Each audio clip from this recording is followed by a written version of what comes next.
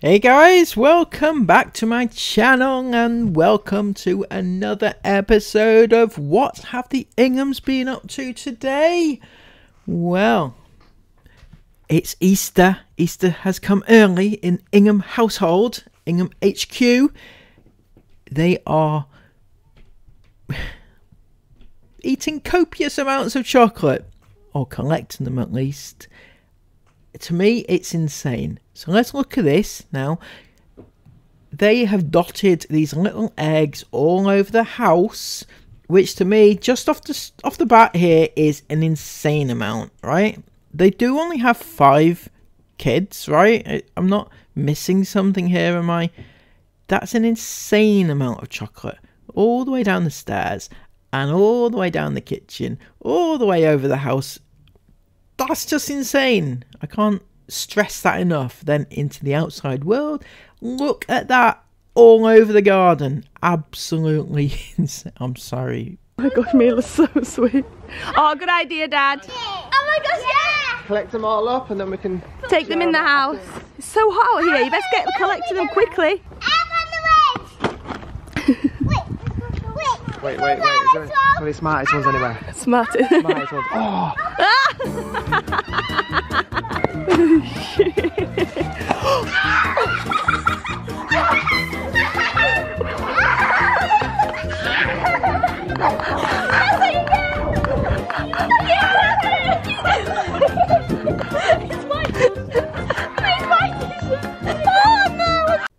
Well, he can always rely on Christopher Ingham to give a little light entertainment, can't you? It was a little bit funny, but for all those that are saying, oh, Chris was so fuming, he wouldn't have included it if he was overly upset about the situation. He could have cut it out, obviously. But, you know, he doesn't strike me as one who can take a joke brilliantly well, you know. I mean, but, you know, judging by our back and forth that we've had over the years, he's a good sport. So he included it. Well done. I have newfound respect for you, Chris.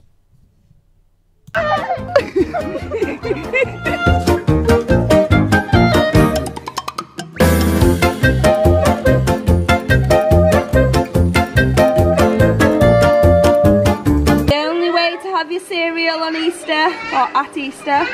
Woo! Yeah.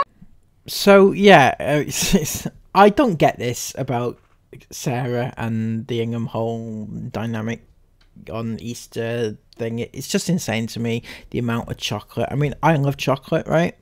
But this is too much, far too much, far too much, and it's excessive. It's insane. It's just ridiculous to have an Easter egg. I mean, okay, for starters, right, if you can waste an Easter egg on breakfast in a, you know, to use it as a bowl for your breakfast cereal, if you have enough Easter eggs to waste it on that, you have far too many Easter eggs, right? I'm not talking about food wastage or any of that nonsense, but I'm just saying it's too many Easter eggs if you have enough to use as a bowl for your cereal, right? But the thing is with this is turning the entire Easter day, I know this is the day before Easter, but you know, turning the entire day into a celebration of chocolate is ridiculous in the extreme. Now, I'm not very religious, you may have picked up on that, but even I know that Easter is actually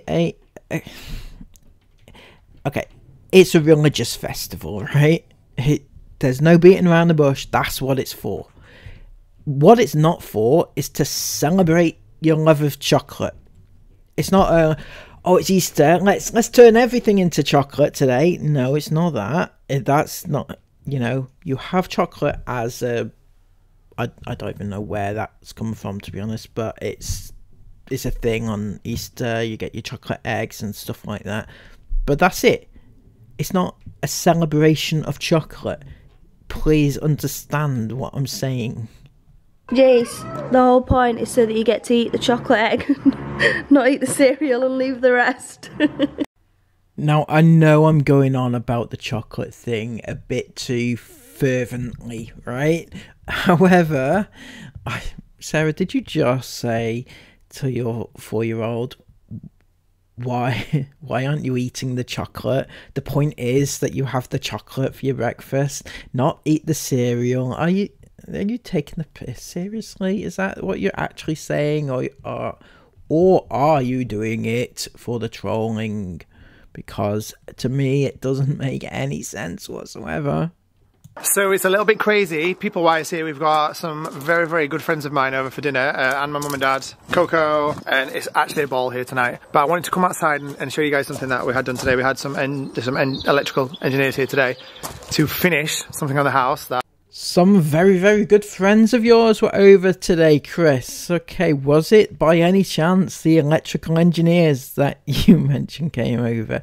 Are they the good friends? So you've just made friends with them because you said that they're local businessmen.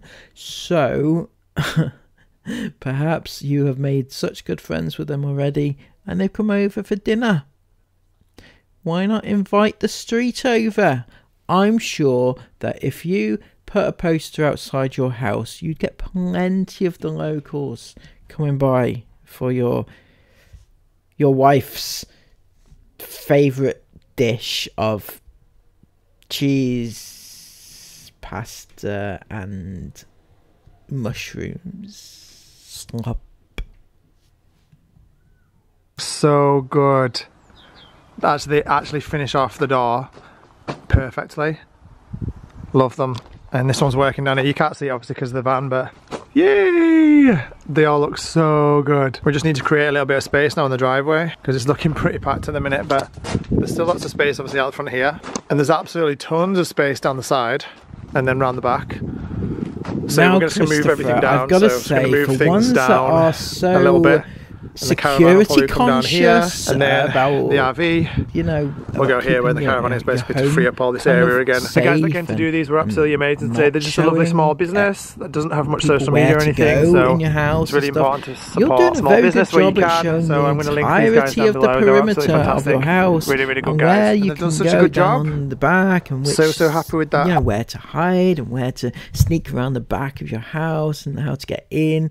It's just, you know, a criminal's dream. You are, absolutely. Someone's had a busy day. So I'm just going to include this clip. I wouldn't usually do so because it shows a baby in distress, but it also shows Sarah up for the useless mother that she actually is. So please bear with me. And only what? You said? What, sweetheart? What's wrong? Shut the door? Nope, definitely wasn't shut the door. She's looking at me as if to say what? Shut the door? Oh, do you need... I don't think she's very well tonight. What, sweetheart? Shut the door? Shark, did her? How does Jace know what she's saying? I don't. She is saying shark, da da da. You wanna watch Baby Shark, do do do do do do? Sarah. Firstly, shout out to Jace, who's an absolute legend for correcting Sarah. Brilliant stuff. Sarah, how does your 4-year-old know what your baby is saying and you don't? Well, Sarah Ingham, the mother of the year, tutor of the year, whatever you want to call her, you don't spend any time with your kids. How are you supposed to know what they mean? If it takes a 4-year-old to tell you what your baby is trying to tell you, you know there's problems. You know you have some issues that you need to rectify. I'm just sorting out Isla's birthday presents, and it sounds crazy, I'm just actually deciding what to give her for her birthday, because I basically buy things when I see them on sale, when I know it's something that one of the children will absolutely love. And then when it comes to birthdays, Christmas, etc, etc, I'll get them out, and then I'll decide what to give, and what I don't give, I'll give to another child if they have like the same interests, or I'll say for Christmas or another special occasion. Okay, see, now I don't get this. I don't get this whatsoever. Now, it may just be me, and if it is me, please comment down below and let me know if it's just me. But if it's not me, well, this is what I'm thinking, right? When you buy a gift for somebody, anybody, even if it's your child, especially if it's your child, you buy that gift with them in mind. You buy a gift with that person in mind, so that they know that when you're buying them a gift, it is from you, and you know, you've thought about them, and you know them, and everything else like that. Basically, you buy a gift with a person in mind. You don't just buy a bunch of gifts and then see which is suitable. That doesn't seem right to me for some reason. Maybe just me, I don't know. But also, you have a wide variety of age groups in your little pack, right? You have young, you have semi-young, you have middly, and then you have a little bit older and older than that still. So most of your toys, most things that you buy, right, kids come in developmental stages, right? I'm sure a lot of people will be able to understand what I'm talking about. Kids have developmental areas of their life, so at some point they move from wanting to play with baby toys to move on to a little bit more grown-up toys, and that's okay, because that's progression and that's development. That's how it works. Now, if you're buying a bunch of toys and you don't give it to Isla, for example, on her birthday, well, who are you going to give it to? Because if it's a toy which is suitable for around about the 10-11-year-old mark, it's not going to be suitable for Jace, for example, and it's not going to be suitable for Isabel, for example. So who are you going to give it to? It's not. That is how these things work. I maybe it's just me again. I'm not inside Sarah Ingham's brain. I always end up on their birthdays and Christmas and things with more than what they need, basically. They don't need anything. I know lots of people are saying you always go over the top on birthdays and Christmas and things, which we do. I understand that, but I'm not giving Isla everything that I've got out here. Like, it's actually ridiculous. The main things are the kit. Oh, I do just want to say as well, just before I start this, I know that lots of I'm not going to show everything. I'm just going to show a couple of bits, but I know lots of things that I'm about to show here, some of you will not agree with, I guess, for like an 11-year-old or a child that's turning 11, and that's absolutely fine. I don't expect everyone to agree with everything that we do in life. It's totally fine.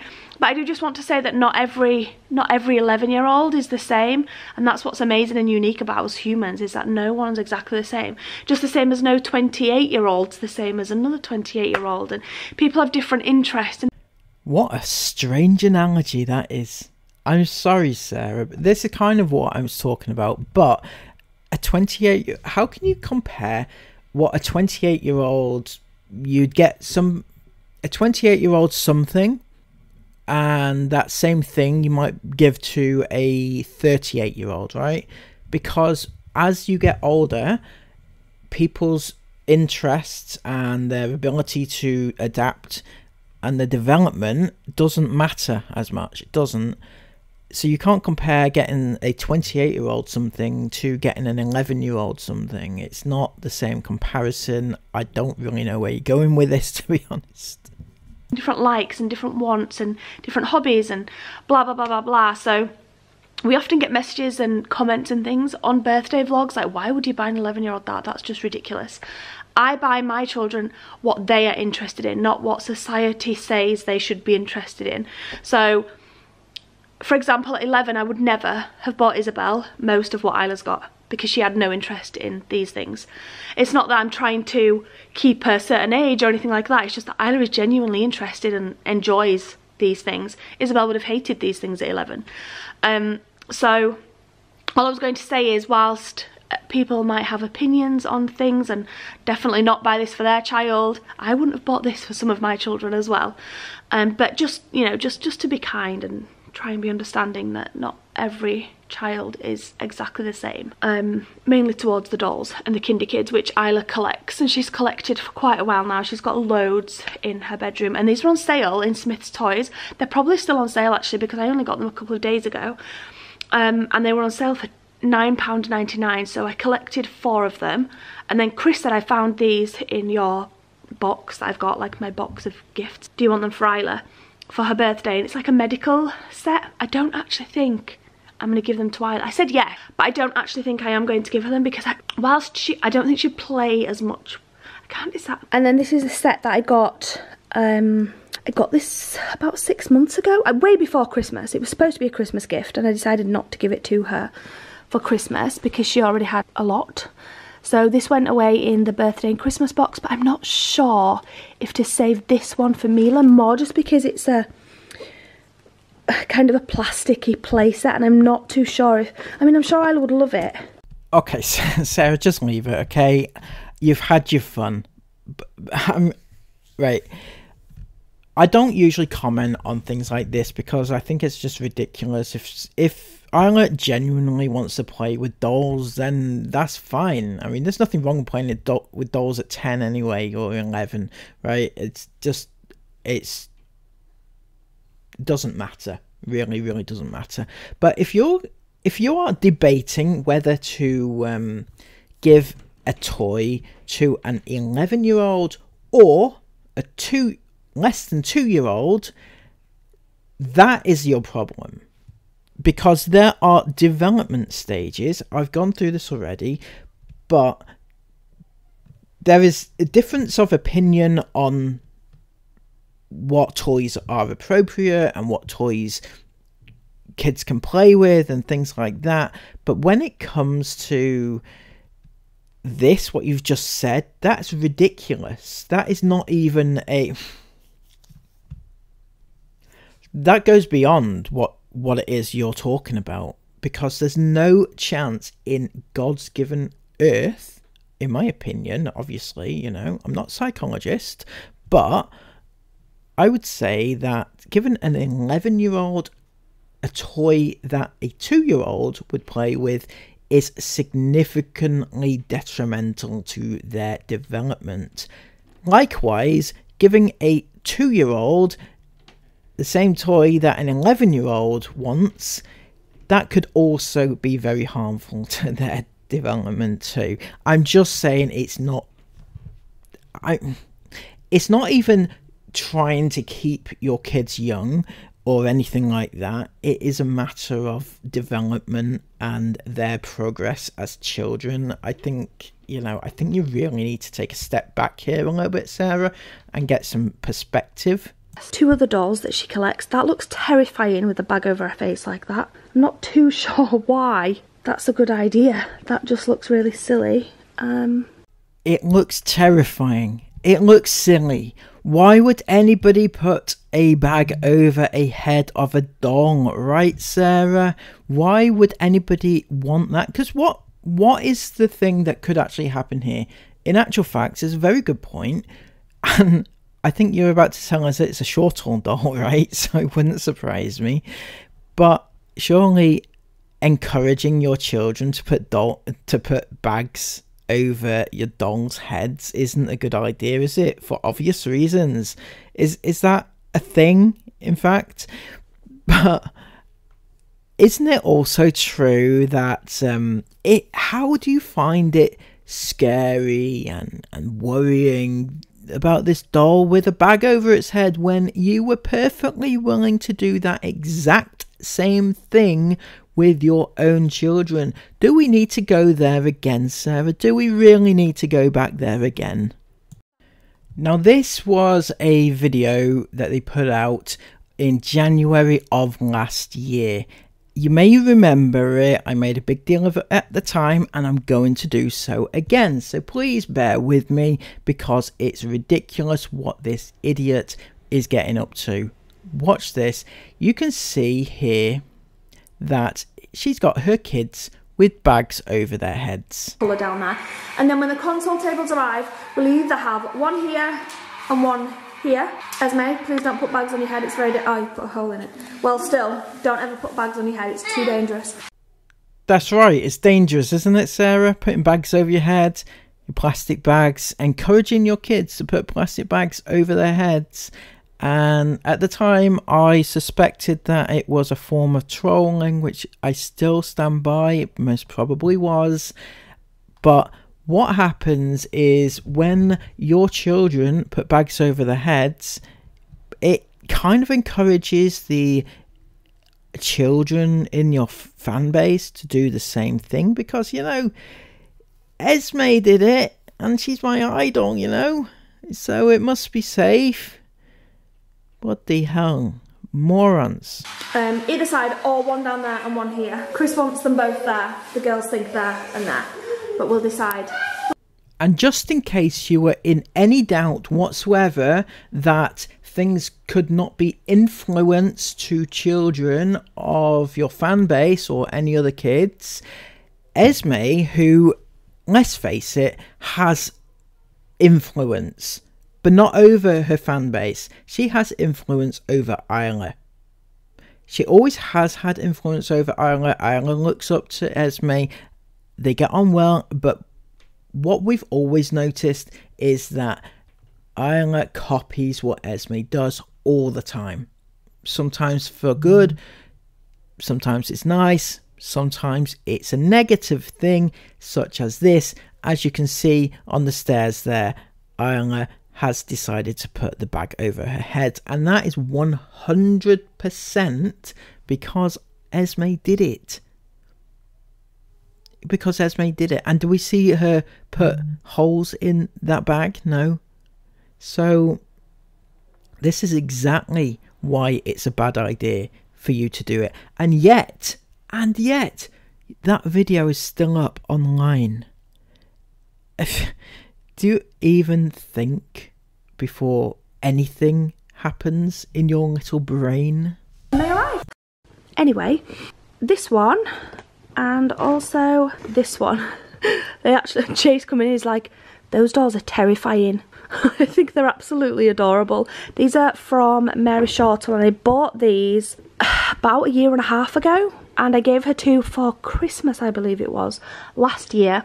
I didn't give her any for this Christmas. Sorry guys, I got the driest throat. We've been talking all night because we had friends around as well. But I didn't give her any for Christmas, so I thought I would give her these 2. They are absolutely adorable. Little dolls though, and Isla really likes them. And there we have it. Yes, absolutely. Sarah Ingham was, and still is, a waste of space. She agrees that the dolls shouldn't have bags over their heads, and but she doesn't acknowledge the fact that her kids shouldn't have had bags over their heads, you know, because of the same. It's terrifying, you know, allowing your kids to play with plastic bags. It's a thing for a reason. People are told not to do it. It's one of the basics of parenting. Anyway, I've whinged on enough. Everybody have a lovely day, and comment all your thoughts below. Thumbs up on the video and subscribe if you're brand new. Until next time, have a lovely day and take care and bye bye.